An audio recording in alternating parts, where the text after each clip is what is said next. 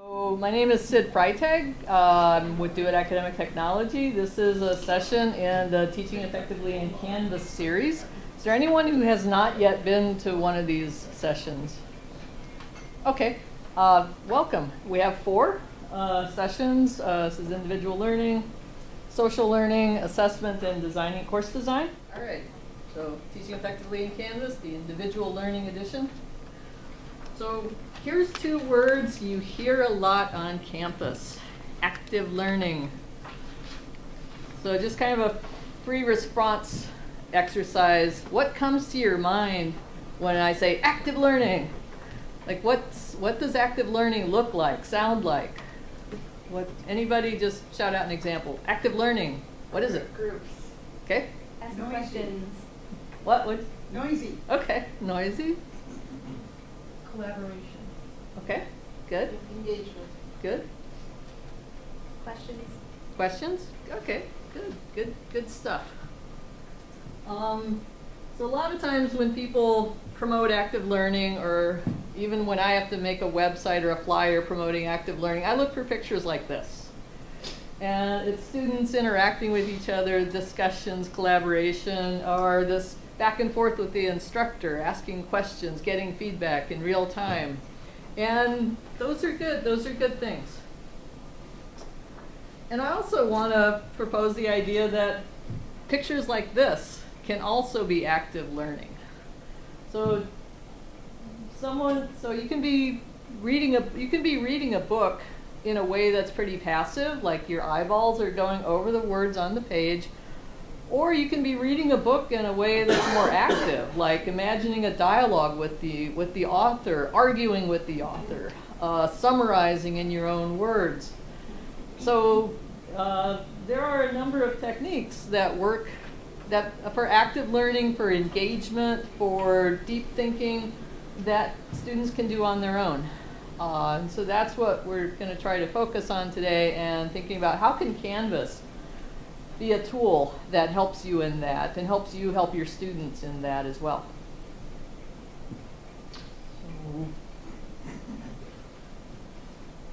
So one way to just try to articulate some of what an active or more active kind of activities could be that students are doing is just a little bit of theory. There's an educational researcher, Mickey Chi, who wrote a paper where she broke down, created a model of just the 3 parts here, the active, constructive, and interactive categories to think about learning. And in this slide, so this is on page 2 of your handout, and just a short summary table.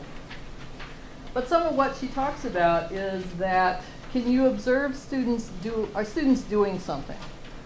So I could be reading a book like this, and I might be very active in my head, but if I'm doing something, let's say I'm highlighting, or I'm writing notes in the margin, that's more observable.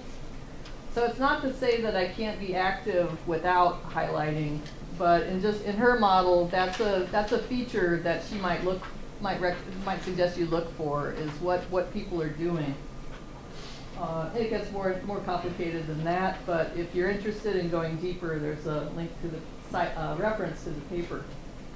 And in this model, which is just shortened and expanded a little, it's also contrasted with what might be passive.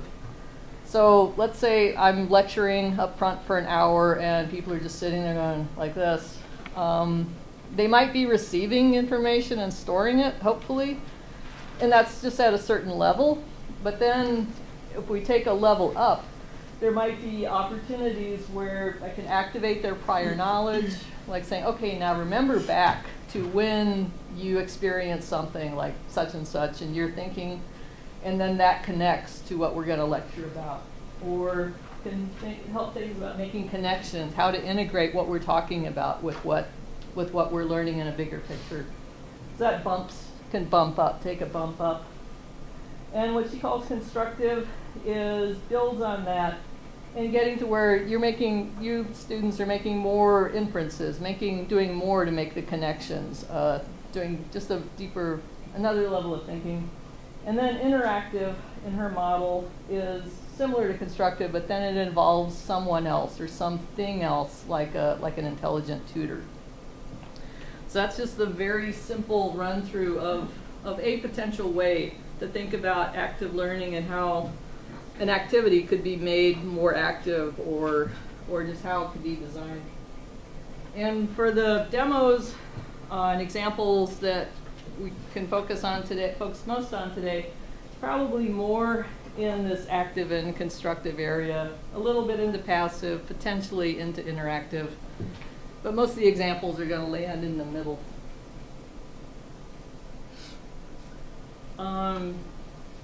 So another way to think about learning and how to make it more active is if you think about you're experts in your field. So you not only have a lot of content knowledge, you've got a lot of experience, and if there's a new piece of content in your field, you can say, aha, this is like this other thing, it's not like this. So it's not just bits of knowledge, it's those connections and efficiencies that you've developed around your field about making these connections, seeing, and there's ways of thinking that you've internalized. You don't have to sit and think about how things connect. They can just happen. Your students aren't there yet. They might be more like this. Maybe they've got some bits of knowledge that might be correct, might be incorrect, and maybe they've got some level of connection, but nothing like that other diagram. So part of teaching and designing these learning activities, there's ways to think about it that there are bits of knowledge and content, but then there's also ways you can contextualize and frame the content and what students are doing with it to help them build those connections. Sometimes it might mean making those connections obvious. They're obvious to you, but the students might need that prodding more than once to say this connects to this in this way, and because, and it influences that. So some of the examples, demos I've got could be some ways, some small ways that you could help do that. Any questions, comments so far? Because I'm going to send you back to working at your tables again soon. All right.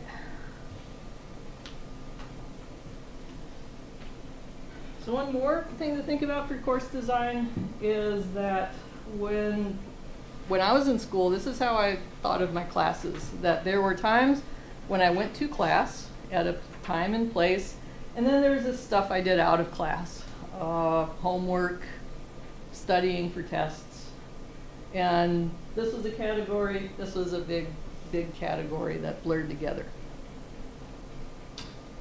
There's a way, a model that could help frame the activities just a little different, and this could be a design tool for you and a way of communicating to your students that let's say I'm assigning you to read chapter 7 before class, and I want you to pay attention because I want you to gain this vocabulary. And then in class, I'm going to use that vocabulary to show examples and compare and contrast ways of looking at these examples. And you need that vocabulary in order to make sense of what I'm going to talk about in class. We talk about in class. And then after class, you're going to apply that vocabulary to do some comparing and contrasting on new examples. So that might be an example of a flow of how students do things out of class, before and after, that blend with what you do in class. And so this is more obviously a package that the pieces connect. And so that way it's got more of a chance of not just being this big blur of all the things I do outside of class, if I do them.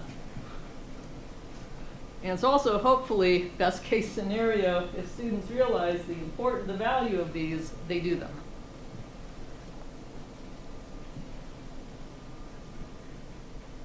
And so now,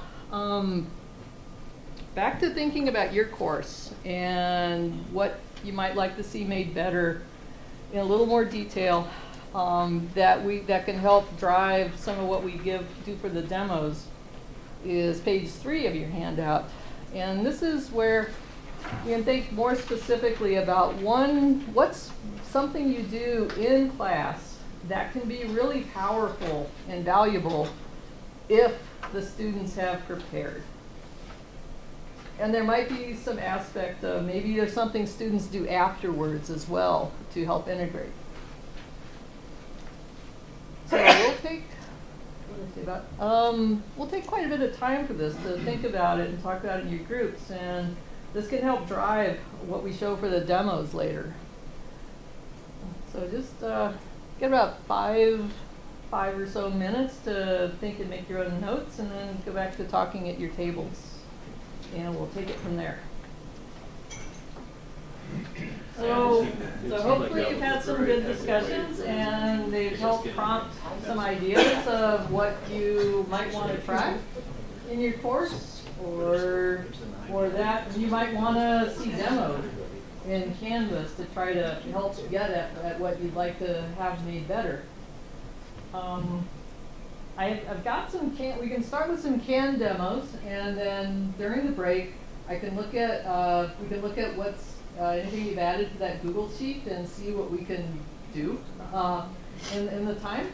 But the rest of today is going to be pretty much driven by what you're interested in and what we can demonstrate in the confines of the time and what we know how to do.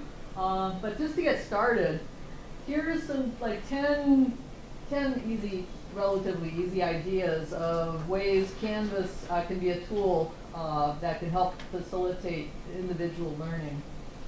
And most of these I have pages for, or I can make one fairly quickly. So anybody who wants to shout out something from this list, we can jump there for the demo, and then other demos could come later. Yes, Maria. Oh, designing a pathway with pages and forms. The very last one. Ah, that's takes a little too much.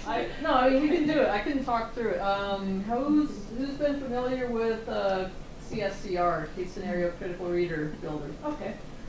So one of the things that helps an instructor design is kind of a pathway through some content and application. And I mean, whatever you put into it, it could be straight content, or it could be knowledge checks or self-reflection.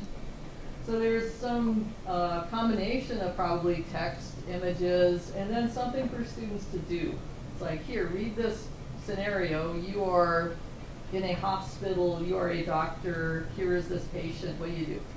And then multiple choice question, A, B, C, D, and you get some feedback on how you've responded, and then some other thing happens. So there's a pathway. And CSCR, if it's not going to be supported officially, and so we're interested in ways that how can the tools we do have help you design some of what people have been doing in CSCR, which is like a pathway. Here, look at this, read it, look at the picture, some audio, video, now some choice, some way of applying simply, quickly, usually through some interactive form, and now based on that, what happens? So I can work on that during the break, but it's that idea that we don't have like this magic thing that does the same thing CSCR does, but if you think more abstractly about what's the experience, what's the linear, slightly branching experience I want students to have, and can other tools do some of that? You picked the hardest one. Sounds good. Any easier ones? Yes, got a couple. The Kaltura? Okay. Does people know what Kaltura is? It's like YouTube for campus. So if you've got videos and you've got the actual video file, Kaltura is a place where you can put host the file and then link to it in Canvas.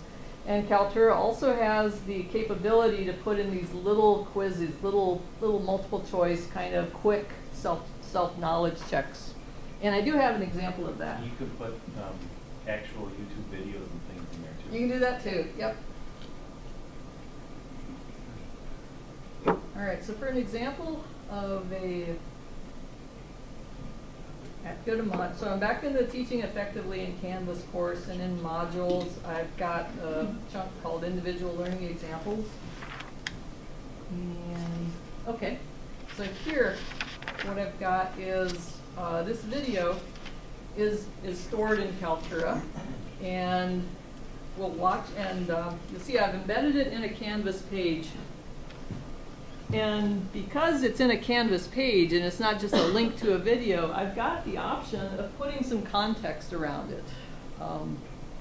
So I can say, as you watch this video, think about such and such we did. Watch for instances of such and such. And then come to class and we'll talk about such and such.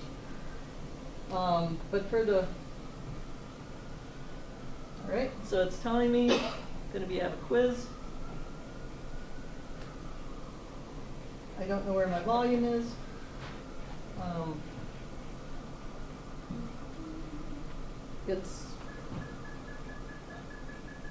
It's very introductory information. So James Paul G., who's a researcher of games and learning, who was here and is now at another university, is introducing a series of short videos about learning principles that are in games. And so now the video stopped, and I've asked this question based on what he talked about. So it's that immediate application. So is this that immediate use of having to remember something he said? So this isn't a deep probing question, but it is, was I paying attention? And I have to reach back into my mind and try to remember that. The question is not embedded in the video itself, right?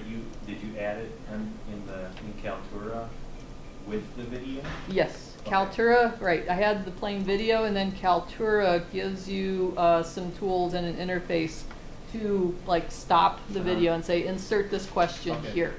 What I've been told is that I've recently heard that there's a word limit to what you can have here. So they're not deep probing complex questions, but it is more that immediate self-knowledge check feedback.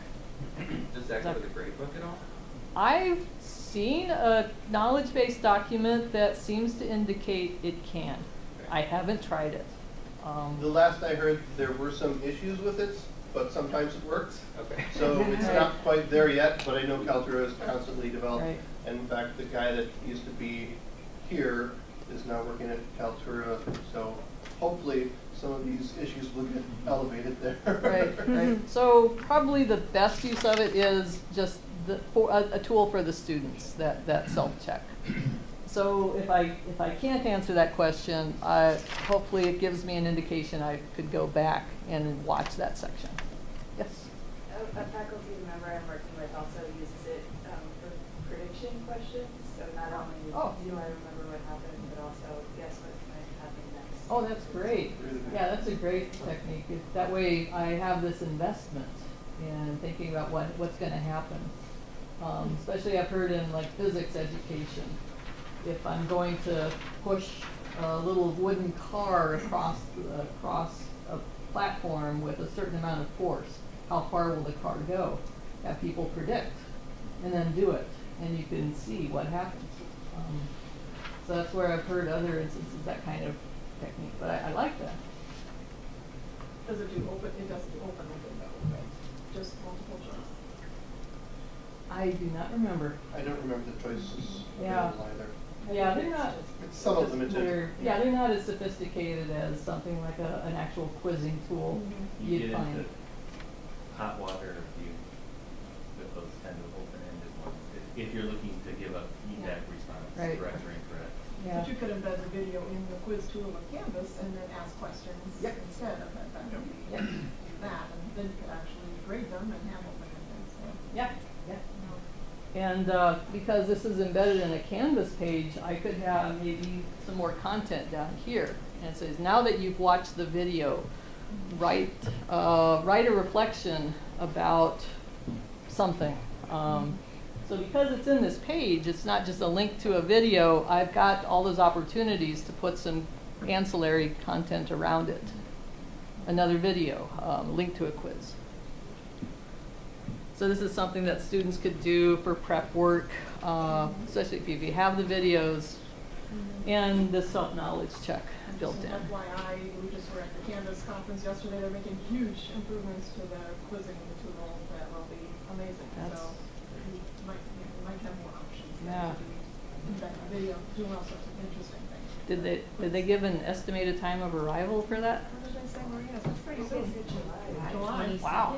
Yeah, Cool. July 22nd. So July 22nd is what some guy yelled at. Yeah, Yeah. The running joke, Around and they were like, then. yeah, it's right around then. Okay. Just over the hill. Summer. Probably Yeah. late summer. Any day now. But, so one, yes. I'm sorry. Oh, I'm sorry, I saw you again before. I just have a quick question about where you were, and it showed modules, pages, et cetera. Mhm. You, as an instructor, you can see that, but we as students, we can't see that, so, right? You We should don't be have a able way to, No, I thought. the module is turned off. Oh, I thought I turned it on, I'm sorry.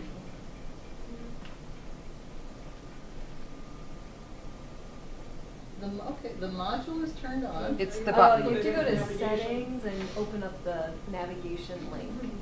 Oh, okay, Yeah, yeah, yeah. learning moment, Drive it to Down under modules. drive modules. okay, so in your course, you've got that option to control the navigation of what students can or can't click on directly. And it's under settings in the navigation tab. Towards the top. So I will drag, so right now, modules is under the thing that's hidden. I'm going to drag it here, so now modules should be visible. And I have to remember to save. So thank you for pointing that out. It's because when you're the instructor, you can see all of it. So it makes it a little, you have to think or get feedback on what you've actually made available. But thank you. There's also the student view. Yes. It is. You have to remember to do it. View. Especially if you think if you're certain that you did this, and then why should I go look at that? But yes, that was it. That was a great teaching moment. Thank you. Okay, before the break, any other one of these examples that you'd like to see? Wiki page? Okay. So, a wiki page is really similar to a Canvas content page. And I'll make one. And we can actually test it for those of you who are logged in and to see if it really works as advertised. So if I'm making, let's say I'm going to make a new page. So I clicked on the plus button and the module that I want to make the page in, and I make a content page. And I'll make a new page.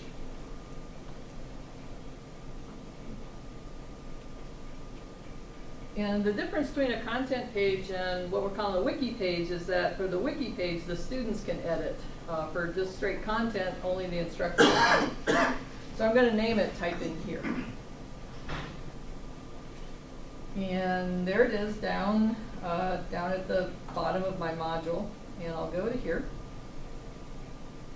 And I will edit it.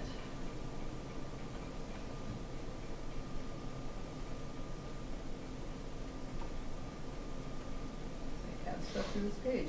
And down here, in the options, who can edit this page? So I'm going to change it to teachers and students. And I'll save. And I'll go back to my modules, and I need to publish it so that you can see it. And publishing is just, does it have a green cloud or a gray cloud? So there, I published it. So I'm curious, is anyone following along? And can you get to that page, and can you type in it? I just made pages visible on the navigation thing so we can now see it. Thank you, John. You should have been able to access it through there. Modules, right? Yep. Oh, yeah. That's true, they go to modules. Yeah, yeah, because I put a link to it under the module heading. You have to click. Yeah, I just in added the right-hand something. corner. Okay, all right, let's go look. You have to click on the edit button. Yeah. Wow, and I don't know who wrote that Somebody either. else wrote it. That's interesting. It looks anonymous. You probably have to refresh, Yeah, right? yeah. So what might be some applications that you'd see for having a page like this in your course available to students?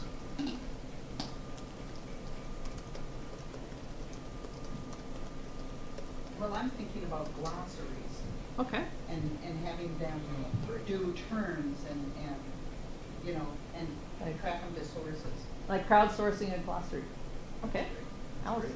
So, one potential limitation that I've noticed with this is that I just went back in to edit again, and I had put in this question about, I wonder how this works. And then I'm in it again, and that comment is gone, and I've been in classes where my edits disappeared, so I would say whatever it is should be pretty low stakes. Okay, good point. I would really recommend, this is a problem, multiple people cannot edit a wiki page at a time Right. in Canvas, which makes it kind of a terrible wiki. It's not like Google Docs. It's not like where you Google have Docs. multiple collaborators. Right. The solution is just embed a Google Doc Google. or have a link to a Google page, because that Yeah. does that so very much better. Yeah. And then you can have people, you can track to see who said hello everyone and who wrote that nasty comment up there. Right. You can't, I don't know how easy it is to track that here. I'm not seeing anything that makes it clear. Very much Maria. no. To that point, John, if you click on the cog in the top right, Oh. you can see the page history. There's and page it's history. not quite as nice as the, you know, tracking. Oh. Aha, very Does it good. highlight, like if we go back? Oh, so you So, could. but that's interesting because if you click back on the one that I edited, right above Maria. So I didn't write I can add stuff. I did that. I That was only mine. wrote, I wonder how this works since several of us are And that editing was at the one minute time. before yours. Yeah, Yeah. so it's like still not.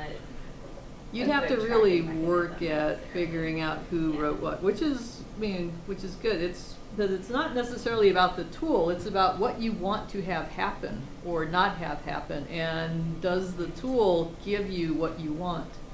And in this case, I think we found a number of the limitations that it has. So if you wanted something like a crowdsourced glossary, or this would be kind of students creating content and potentially critiquing one another, you can think about the pros and cons of this tool versus something like embedding a Google Doc. Yes, Can you Julie? show what it would look like to add a Google Doc as a link in the modules? You know what I mean? Sure. We'll go, so here's this Google Doc that is editable by anyone who has the link. And I see you've been adding some. So let's say that I say the Canvas wiki page just isn't going to do it for me. I want a Google Doc instead. I can do that. So one way I could do it is to add a link to the Google Doc. I copied its URL. So I went to the module, I clicked the add something, and I'm going to add an external URL. I'm going to paste in my Google Doc link. And I will give this very unimaginative title. There it is. And I publish it.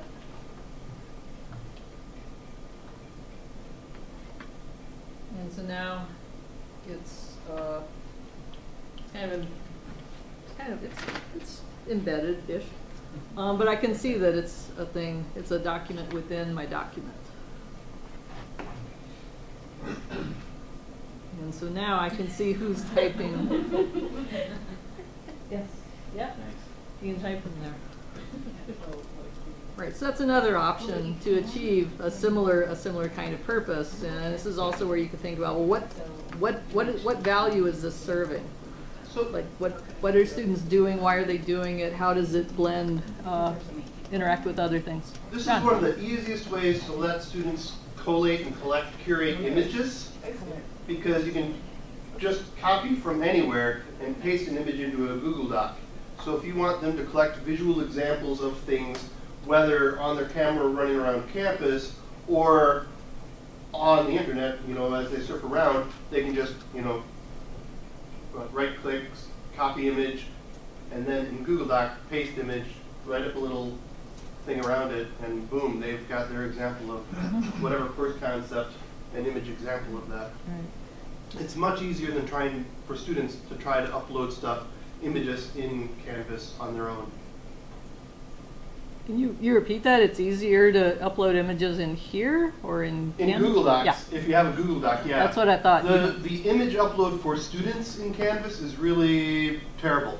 It's not so bad for instructors, but it's really terrible for students, unless they're in a group space.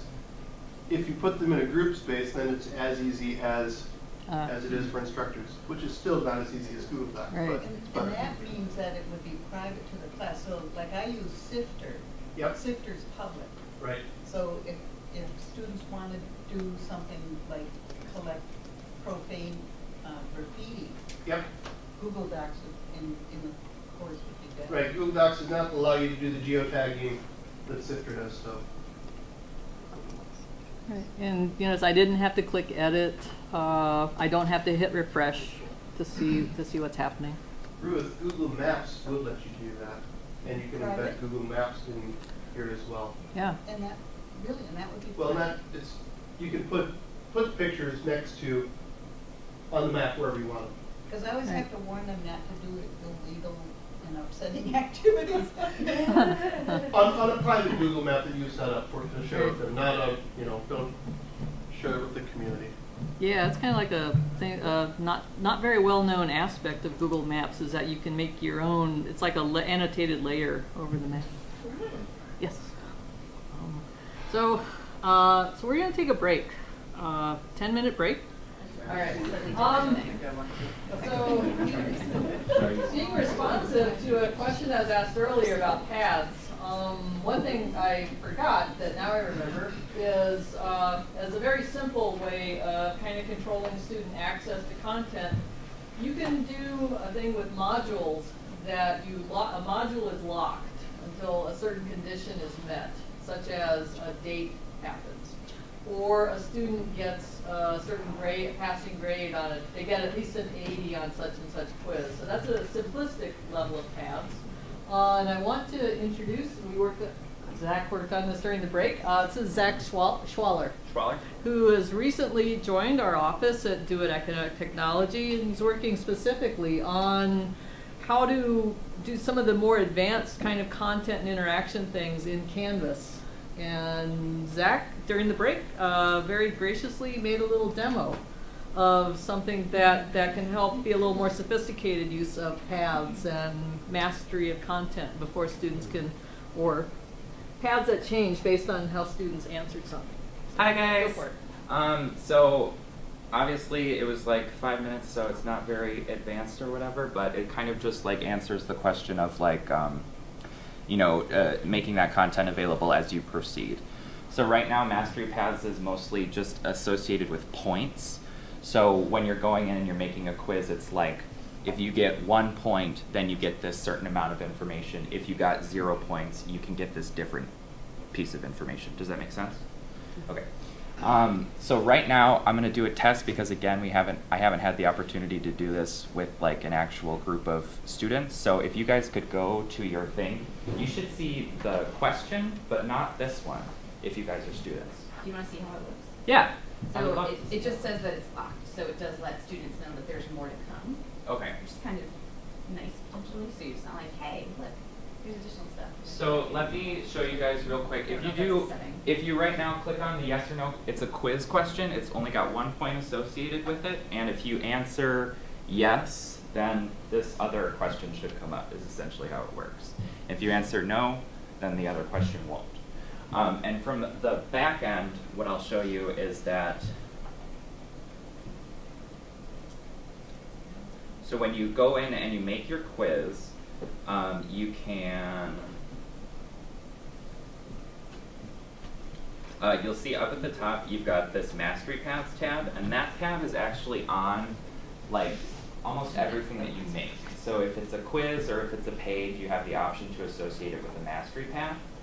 And this is something else that they sort of briefly talked about at the Canvas conference yesterday, which is something that they're going to be developing this summer, so it's a little bit more robust. So right now it's a little bit weak because it's just associated with points, which means that you have to associate something with their grade book, which means that you know, there has to be some point involved in it. The way that I figured out how to do this, or that I started using this, if you went through the quiz, you'll probably also have access to this link already. It's called Hacking Mastery Paths. This is on their community page, and basically how this professor used it was she wanted to give their students, or her students, like 2 options of a book to read. And basically if they selected Fahrenheit 451, then they would get these different assignments associated with that book, versus if they had selected 1984, they would get these other assignments associated with it. So at this point, it is definitely like a very basic way to kind of separate your students, but it is still sort of like this branching method. And subsequently, what you could do, I mean, this is like one separation, but you could have it be, you know, this module then separates again, and then each of those modules can separate again. It's a lot of work at the front end, but you know, it's kind of an option. Yeah. So Zach, what you're saying is students have to answer a question in order to release the content associated with their response. Exactly. Versus in D2L, where you could say, once the student has viewed this, or once the student has responded to this discussion prompt, then this other stuff shows up. Correct. Okay, so that's the limitation of Canvas. Yes. And the thing that they're going to be working on or developing, as far as I know, is that they're trying to move it away from it being point related and moving it towards being outcome related. So like you could have a multiple choice question of like 4 different things, and instead of having to associate it with like a single point, then you're associated with an answer. So like you could answer like James, and then James would take you to a separate mastery path of like you get all of these other assignments. Does that kind of make sense? I know it's been a long time since I've taught a class. That's right, and there's another more simplistic but a little less robust method. You could have a page, because Canvas content pages are essentially simplistic HTML pages. And if you remember those text, if anyone is old enough to remember the text-based computer games from the early 80s, it's like, you walk up to a mailbox. What do? I open the mailbox. I walk past the mailbox. So you could just have buttons. So and then the buttons send you to a different page. So it's not collecting data on what the students pick, but you can do some simplistic paths just with some basic tools. John. As you get more and more into Canvas, I really recommend looking at that page that Zach brought up, the Canvas community. So can you just quickly show how to get there? Yes. And here's why. The Canvas community is a bunch of people not hired by Canvas, but people who use Canvas, and they want to figure out how to teach better with it. So these are instructors, these are instructional designers who are trying to figure out problems on their own. So in the Canvas course, you go to the help thing, you ask the community, and that'll bring you into this. You can log in. There are different groups there. Under Join Groups, we have a group at UW-Madison, the UW-Madison group, that I'm just about to invite Zach to. I just followed him, so now that I know that he's there, I can see what he does and what things he adds to it. If you get onto this, join that group, and then I'll follow you, and then when you have questions, I can like keep track of what questions you have, and I can help you figure out how to answer those questions. And then instead of just answering the question for you, we can put a post on that community group space, and all of the other people who have the same question, I don't have to answer the same question for them all individually, because I can just say, oh, we just had this great question that Zach had. So I really recommend going there as soon as you start getting comfortable. Yep. And just a hint about finding things like Canvas Community or how does Canvas do such and such. I've had much better luck just going to Google and typing things like Canvas quiz questions. than I've had searching in the search box in the Canvas community. You have to be, Google is much more forgiving and lenient in interpreting your question and trying to understand what you meant by it. And in the Canvas community, there's a search box. You have to be more precise. So if you want to know, does Canvas do X? Google. I've had much better luck that and way. Google will respond with answers from the Canvas community, Yes. which helps you get to the Canvas community Yes. page, the right page right away Yes. better. Yes, That is- good point. Yeah, that's the quickest way I've found to get to the Canvas community is to use Google. So you need to log in to Canvas to do that, right? It's not available right now. Canvas.display.edu. All right. We'll go back to, we've got 42 minutes. Oh, and also, before you leave, we'll ask you to fill out a one-page evaluation survey. There's a box on there for comments and suggestions. So if there's something you want to see more of, if you'd like us to develop more a workshop maybe around going deeper into these into paths, that could be a place to give us that feedback. So what you might like to see more of. So let's go back to the demo requests, or even the 10 ideas I listed before. Okay. One of the easiest things to show, which I hope is what you meant by the question, is about the calendar, the Canvas calendar.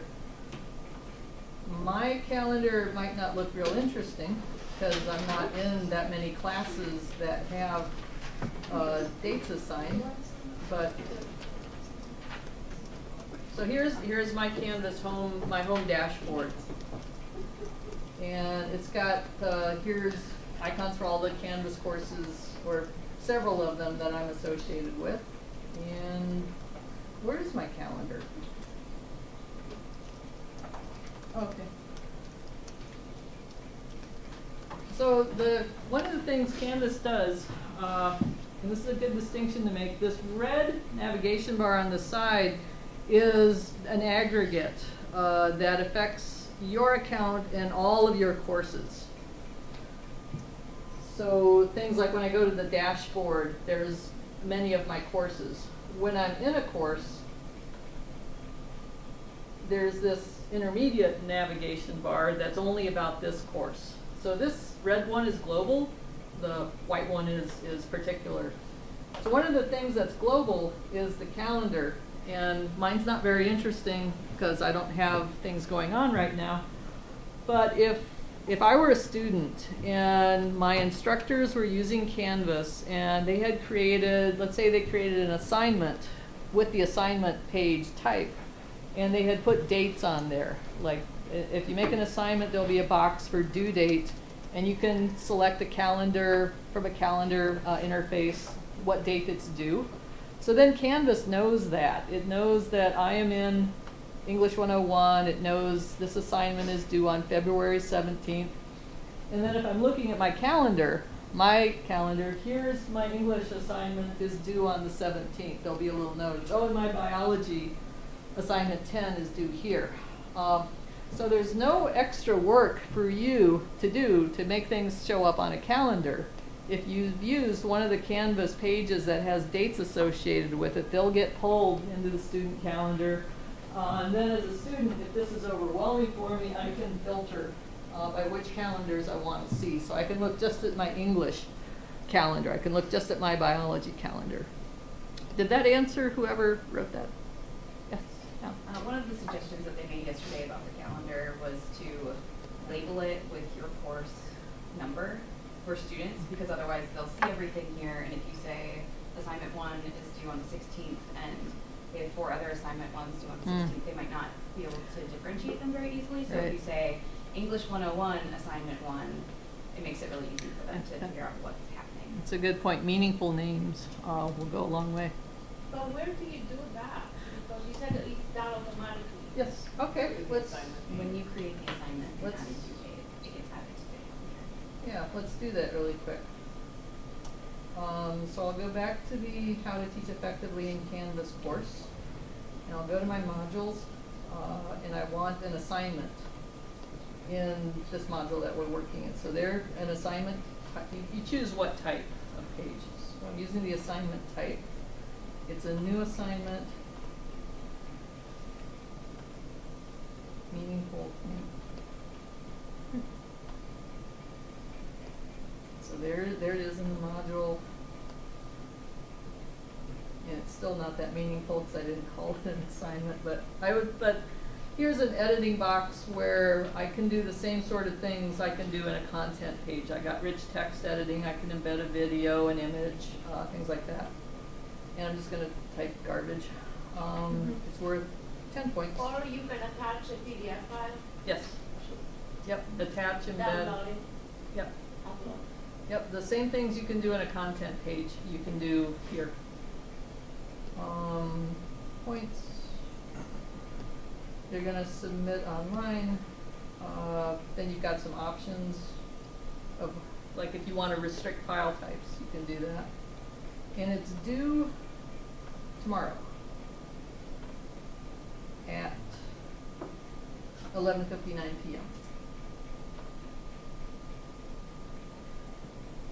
So because Canvas, once it has these page types and it organizes them, oh, and I need to publish it.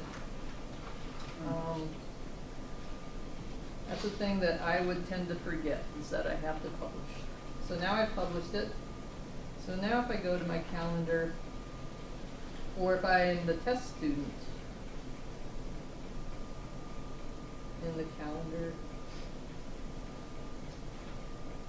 why aren't I seeing it? So I have to Because get you're check unchecked on how to teach effectively. I have so many courses. There it is. Okay, thank you. Right. Okay.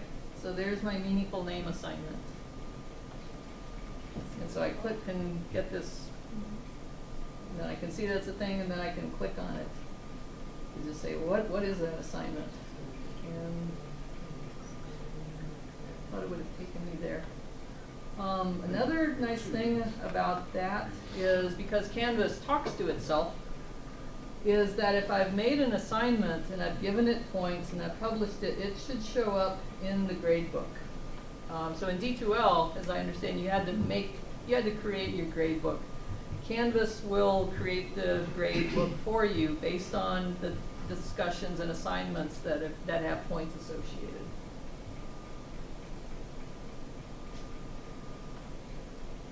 So if you use the tools that Canvas makes available, there's aggregation capabilities it does that then help communicate those to your students. So can you go to the grade?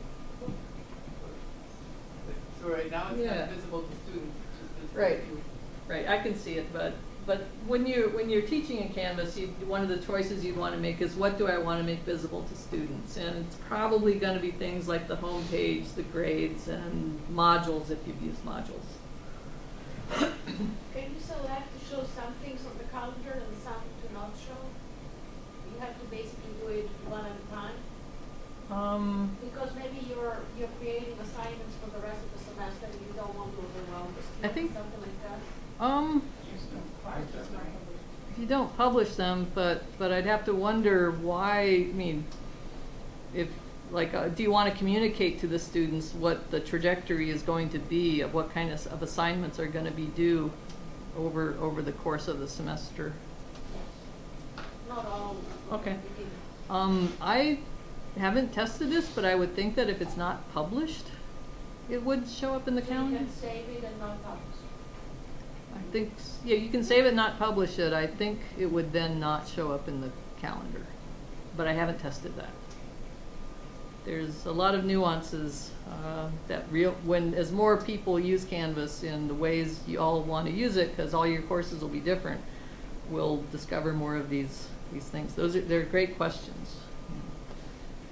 But anyway, I was going to look for my meaningful assignment. Yeah, there's my meaningful name assignment. So I didn't have to make that, it just showed up. what other demos can we do quickly?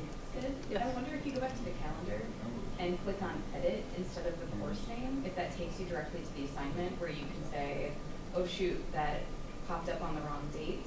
I want to change it quick. So if you hit the red edit. Okay. Yeah. That's what I was curious about. Yeah, so it's actually due today at 11:59. But that, it looks like that's the only thing that you can edit. Yeah, and I'm not in student view. I'm still the instructor, so student view is a very useful thing to know about in Canvas.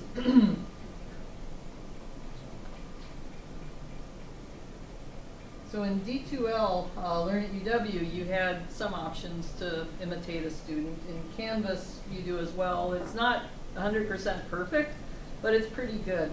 So you get to that, you go to settings, and then there's a button called Student View.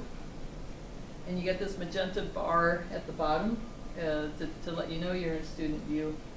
So this is where if you want to make sure you've published everything you thought you published, or you notice that these navigation links are gone now. I go to modules, and here's what students. Oh, and there's my yes or no question. So I'm not even seeing that second Super one. weird. That's strange. That's how it happened to me yesterday when I was testing it, and then when I went into the student view, it did have it showing. Yeah. And it was just locked, and then it was locked, and it was just So it's not 100% perfect, but it's got a lot of good aspects. And if you're a test student, I could submit an assignment. So I could go to the assignment, I could upload the file, I could type in the text box, whatever, and then the grade book would show that test student has done something to that assignment. And then I could go back to being the teacher, and I could practice grading it and giving it feedback, and then I can go back to being the student and seeing how did the students access this. So you can go through that path, and you can always reset the student if you want to try it again after you've made edits. So you've mentioned test students.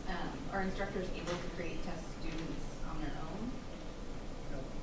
No, there is just the one that you get. I think you get, and if you do different sections, you get one for each section then. Because I noticed as a teaching assistant, I had a test student in every section, and other TAs did as well, and could see their student groups. But I was always annoyed by it because test student showed up the bottom of my grade book, but sometimes there were like 3 more students underneath it.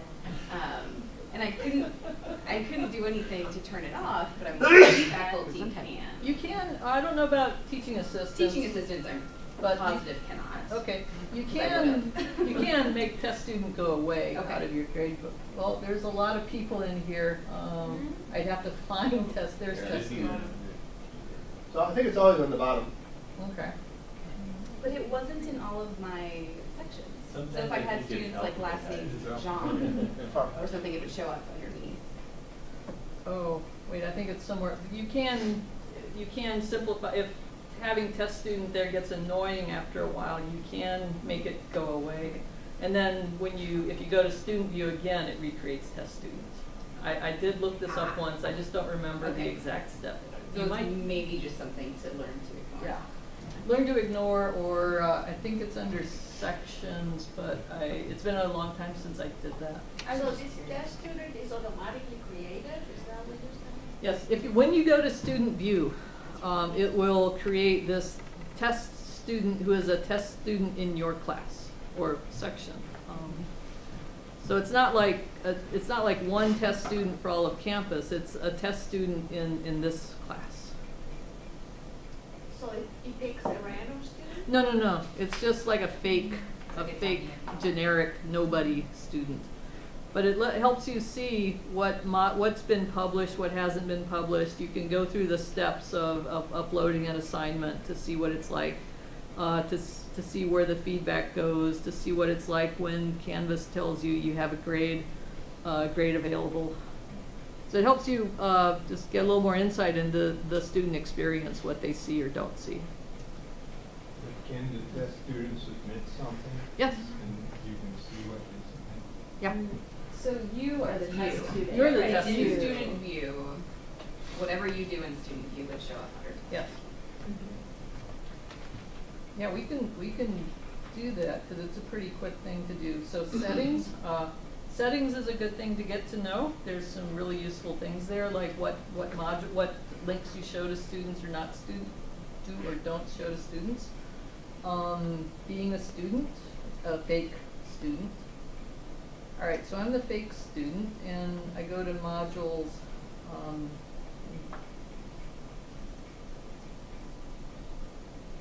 Meaningful name one. Where's meaningful name? It's up a little bit. Okay, thank you. Modules can also get really long and complicated if you've got a lot of content. Something to be aware of.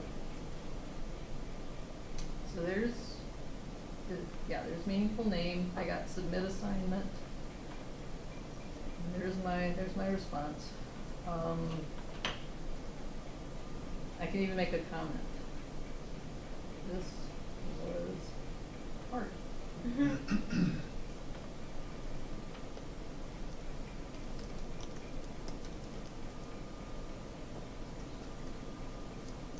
My internet's a little slow. All right, so my assignment was successfully submitted. I can even resubmit. So now I'm going to leave student view. So I am not the test student now. I am the instructor now. So let's say I log into Canvas. I'm on my dashboard. How did you leave the student view and get scores? In that magenta bar at the bottom, there was a button that said Leave Student View. So now I go to my How to Teach Effectively. Oh, and look, I've got a little to-do thing here. Oh, grade meaningful name. So I go to that, and there was one person who has submitted meaningful name. So there's their assignment. There's their comment. This was hard. And I'd say, did you read the book? Did you participate in the pre-class activity to help you prepare for this assignment? And their grade is 0. Because it's so bad.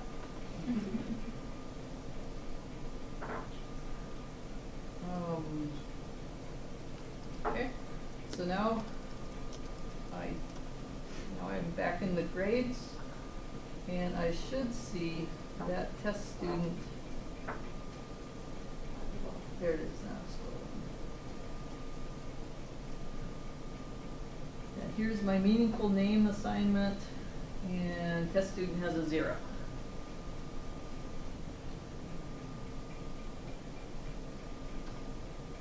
Now I go back to being test student,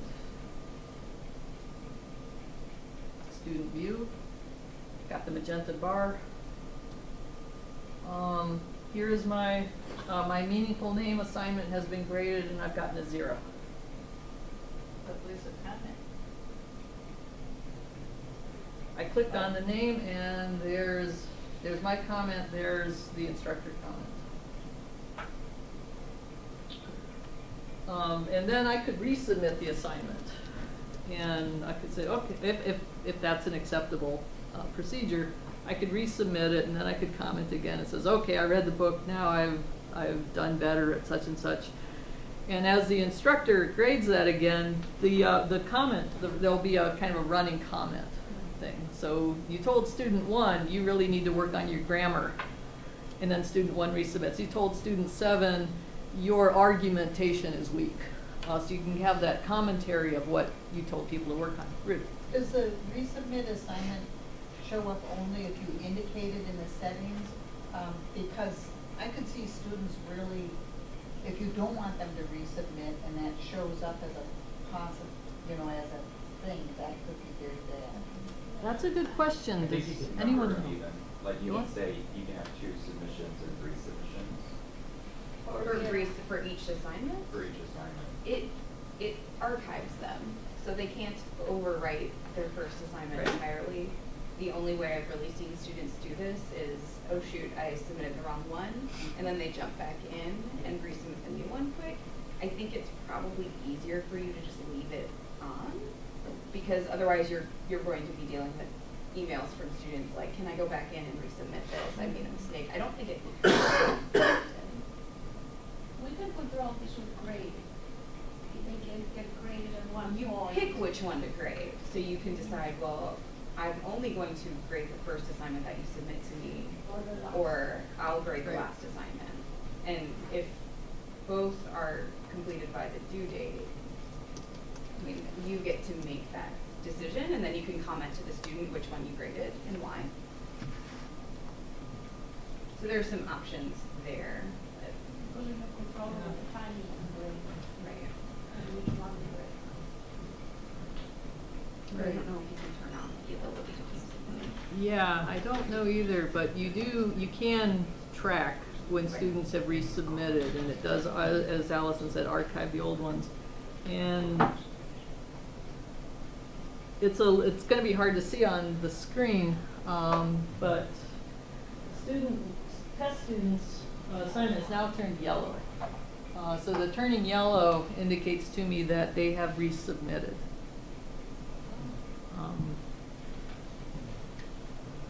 So I could go into that. That could be such a time suck. Yeah. If people treat that as a way that, oh, I'll submit it and then see what grade I get, and then if I don't like it, I'll resubmit it and see, you know, so one would have to be very careful with instructions, and I find students don't read instructions attentively or well. Okay. So I would rather shut off the button. Does anyone know if the button Sounds could like be that's on the choice. shut off? As far as I know, it's not possible to turn it off.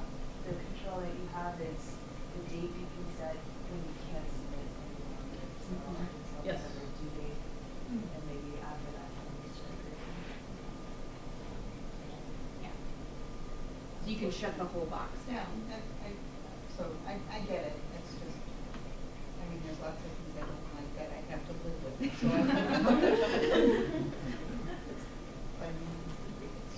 Right. All right, so we have probably time for one more, and does anyone know how Canvas treats assignments that have been submitted late? Like how it displays them or indicates to me that it's been submitted late? Allison? Presuming you have the box open, they'll show up as like a light pink. So So how you have sometime- the light yellow, it would be pink. Okay. So it's Right. And in speed grader, it says this assignment was turned in late. Okay. Can you have it to not accept it if it's late? Does anyone know the answer? I think so. Yeah, you can shut it by end date, because then the student wouldn't be able to submit a document. Right. But if you leave it open, they can submit it, but it will say late, and then you can just, if it's in your grade book, if it's red, and that means it's late, you can just give them whatever score you give for late assignments. If it's a 0 or a incomplete or. Right. But yeah, when you're setting up the assignment, there are 3 date options: a due date, but then there's also an available from and until. And if you put an until date on there, that means that when the student goes to that assignment after that date, the button will no There's longer no be. button. Actually, is the assignments, can they still see kind of the landing page of the assignment? The assignment is there, but the submit button is not. But the submit button is not there, so they got no button to push. They can't. It's just Oh, so they physically- cannot submit late then, if you don't allow them. If you put that Yeah. until date, from and until. One of the things about this with peer grading and grading with groups, having the students grade each other's, Canvas will automatically set up the groups about 1 minute after the due date. So even if you have it accepting grades beyond the due date, everybody who submits something beyond that will not be part of a group, will not get papers to peer review, will not get their paper peer reviewed. That would be something you'd have to set up manually on your own if you want. All right, so we have time for probably one more demo. There's some ideas here or on the handout of the things, the 10 ideas. So if someone shouts something out. You said that the models get very long if you have a lot going on. But you have an option of organizing that, right? Oh, the modules. The Yes, modules, yes. They can. All right. So I'll go back to, we'll just look at this course. So here, in this this is, so the modules are the containers, and you can put links, documents and things in the container and in an order. So here's my examples for individual learning, and I've got that many examples. That's probably about 10, 15 at the most. So you can imagine if I were using Canvas heavily for a 15-week course, and every week had 5 readings and 2 assignments and a discussion, that could get pretty long. One thing I tried to do here, just recognizing that this is long, I'm trying to, and I only have one level of organizational structure. In D2L, you can have a folder within a folder.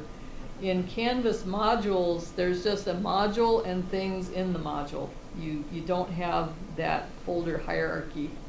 So I tried to simulate hierarchy. You can think about how successful I am. Is that one of the things you can have is this is just a text header. So I made a text header about contextualized content, because here's my examples about that. And here's my link to a page that's got a YouTube video. I indented it under contextualized content, and this one too. So that's my contextualized content chunk. Here's my facilitated engagement with content chunk. You've got a number of levels of indenting, so you can make things kind of visually appear to be connected and ordered, and then these text headers can help. You can also do some play with typography. So let's say I had made this all caps, because it's more of a meta category, and I had upper lowercase underneath it. It's limited, but there are some things you can try to do. Peter? You know, it would have been nice to have a feature where you can expand or minimize. It would. You know, one heading thing. Right. You know, and so there's no tool in Canvas that can accomplish that. What you can do, John, would this be an opportunity to go to the Canvas community and ask for what you want?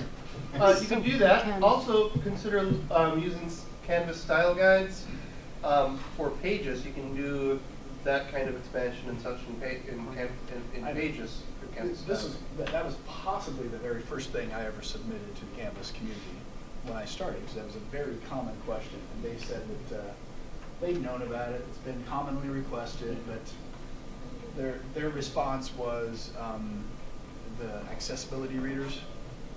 Anytime you start creating that layer of complexity where things are collapsing and disappearing, the primary response to me is those readers, those screen readers, go bonkers with that sort of stuff, and so they just don't. So right. So and it's not on the radar to do it. Yeah. So, Karen? So you can collapse the modules. yeah. He just wants collapsing within the modules, kind of the old modules within modules, kind of Sure. thing. Yeah. Mm-hmm. I guess you could unpublish stuff when you're done with it. Yeah.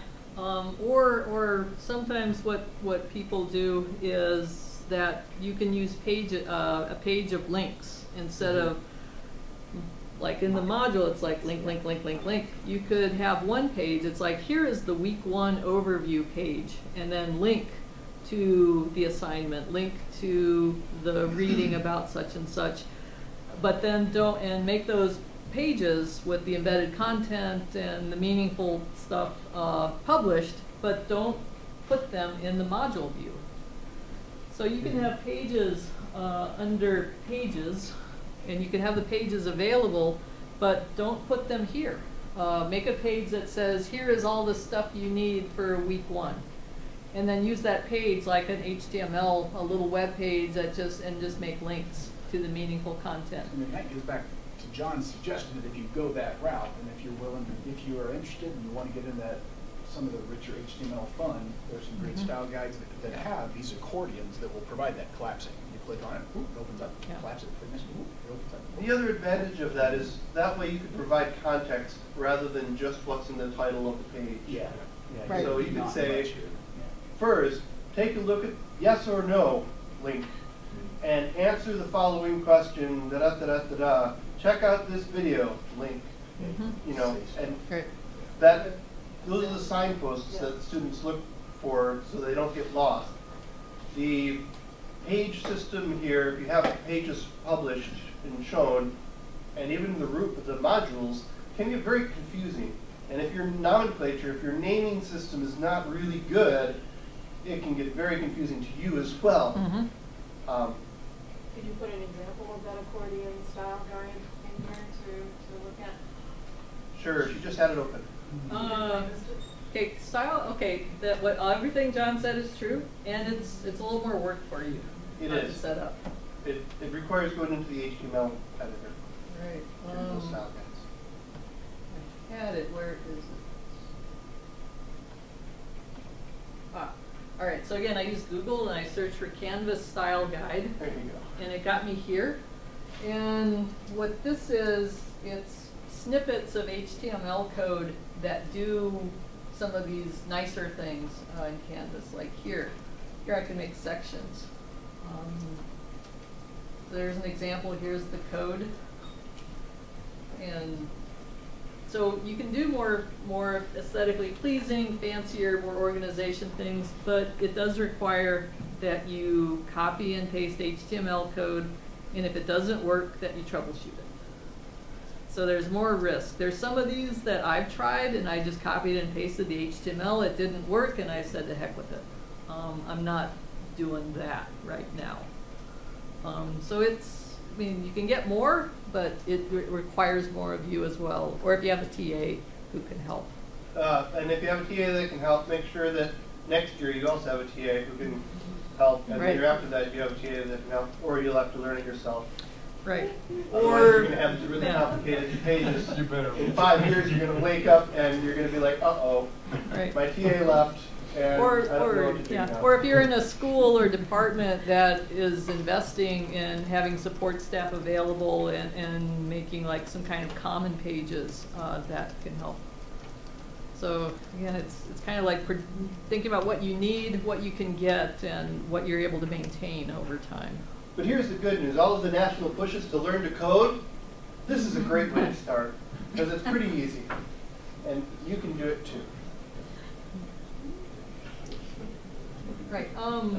It was Karen or Julie on your that you used tabs. Which, That was mine.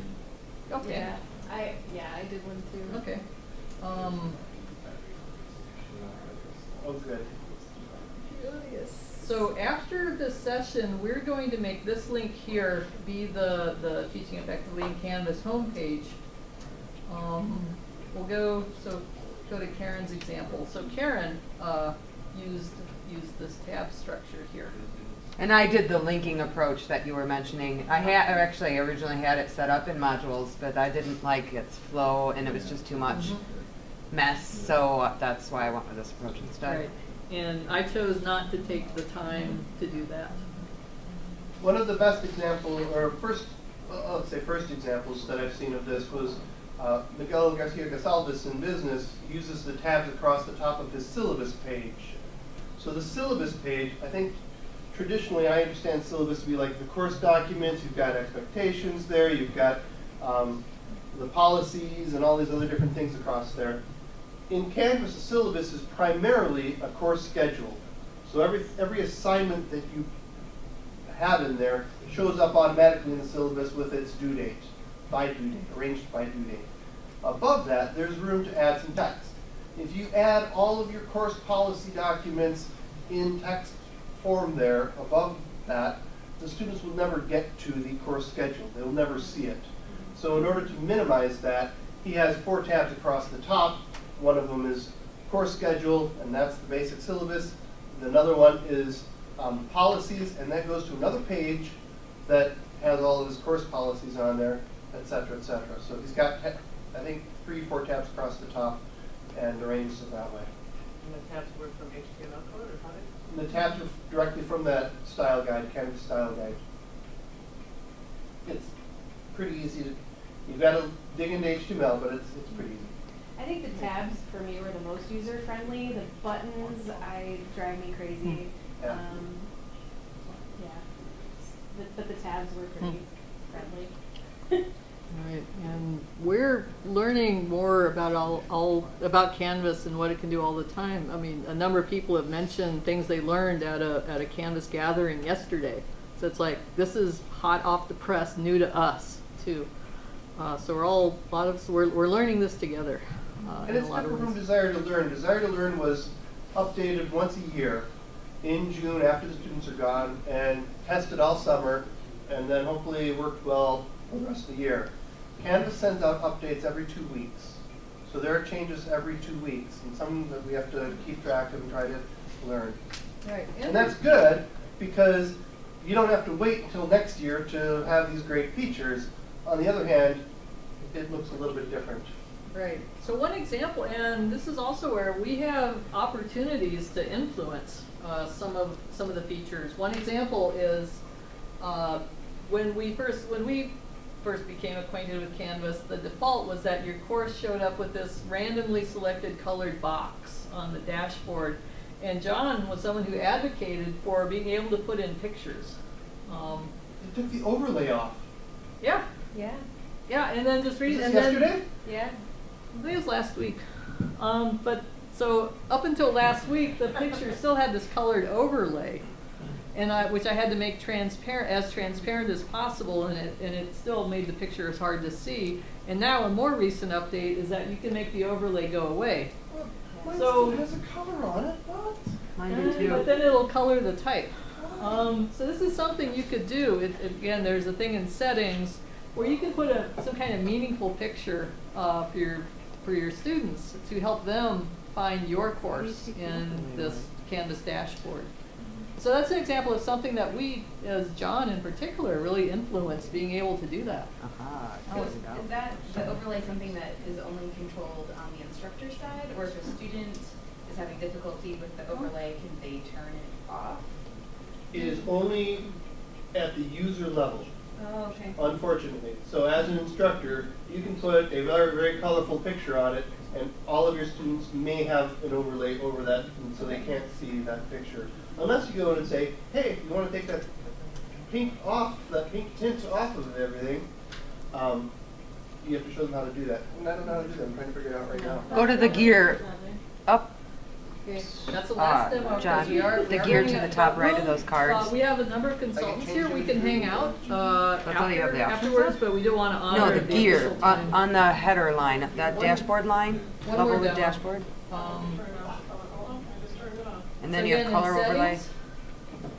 Got it? I keep looking at the screen behind you, and I have to keep reminding myself that's not you. But the reason for the color is you go to the calendar, all of your courses, and you go in there, you can see on the calendar the color of the... Right. Right. So the Right. students can color code it themselves. Yeah. Exactly. Right. I don't know if you take off that overlay, I would assume they still have this color. Yeah, they're still colored. They're still colored. Yeah. And that is why it took so long for them to get to this point. That was last March I advocated for the picture, and in May they changed it, but I was amazed how quickly they moved. Yeah. They don't always move that fast. Right. So if I wanted to change the image, which I'm not really going to, I could choose upload an image from my computer. You'd want it to be the right aspect ratio, or you can go search in Flickr, which is. So I don't really want to do that, but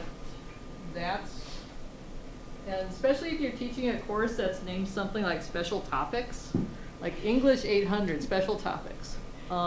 That's the word that's what's going to show up in the dashboard. You can make an image that says special topics. Shakespeare. Shakespeare. Yeah. See if you can find an image of Shakespeare. I dare you. I just wanted to wrap up really quick. I played with the assignment resubmit button that we were talking about. It won't bother the instructor at all. If they resubmit something, it just completely gets rid of their old submission. So you don't see any of that. There's no, like, you don't have to sift through 10 submissions. It's just a drop-down box, actually. You can get at them, but they're not the one that's It's right not the in your most face. recent one stays, like, that's the one that. That's the one that pops up in the speed grader. Right, but Yeah, then there's speed a grader. drop-down box for other submissions. So Right. if you really want to dig into their own You submissions, can. you can, You can. Yeah. but you can ignore it. Yeah. No, my point was, so if a student wants me to look at a draft of their essay, I'm glad to do that, but I Yeah. want them to email and do that personally with me instead of treating me like a drive-in service. Sure. So that's, my goal is personal connection. Okay. Yep. All right. So we've had some really great questions, and hopefully we've done enough demos to get at some of your interest. There's only so much time, and there's only so much we can do.